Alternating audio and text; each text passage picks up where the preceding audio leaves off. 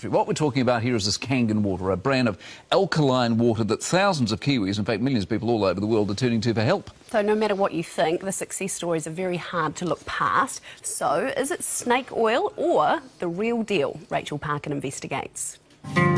3 years ago, this would have left Derek in agony. I was really a wreck. Now he's a machine. And I'll turn about 350 of those in a day.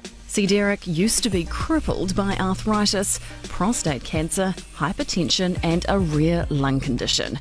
Had lung surgeries on both sides. Life was so rough, he was also depressed. Then he heard about this special water, Kangen Water, and the machines that turn the humble tap stuff into H2O with a healing difference. What is Kangen Water? So they changed the structure from a pentagonal molecular structure to a hexagonal structure. Here's the dummy's guide to the Kangen claims. 1. Those fandangle hexagonal molecules, they say, equal quick hydration. 2. Bulk antioxidants, that's the good stuff in fruit and veg. 3. High in alkaline. It's made me more mobile, a lot fitter, being able to get through the day without pain pills at all.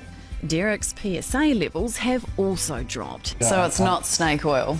It's, well, look, if it's snake oil, I'm going to keep drinking it. So is Sally Cooper, sitting right at the top of the company's multi-level marketing table, but claims the real reward is in making people well. This is a demonstration for the curious, brought along by the already converted. I just need some help, because I'm so sick. Oh, that's not good. What does it do for you? Menopause. Taken away the symptoms. So if it is so great, why don't doctors back it?